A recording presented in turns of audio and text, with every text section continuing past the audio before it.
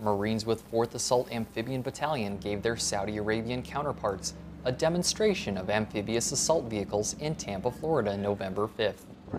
Today we had some Saudi dignitaries, general officers visit us, and we did a AAV tech demonstration. They are thinking about purchasing LAVs and AAVs, and we were here to give them a demonstration of the capabilities and limitations of the AAV. The Amtrak is the Marine Corps' one and only real amphibious vehicle. They can do a lot of ship-to-shore, capable of moving on land about 55 miles per hour.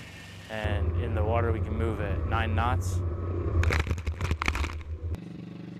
The Marines built ties with a partner nation by providing their guests an inside look at the AAV and a chance to take it for a ride. I think it's very important for us to build our ties with different allies that we have around the world, due to the fact that if a war were to break out somewhere else, that we can depend on somebody that would have the same equipment that we have, or the area of responsibility that we can go in there and use that could help us out, just as if we could help them out. Reporting from Tampa, Florida, I'm Lance Cpl. Ian Leonis.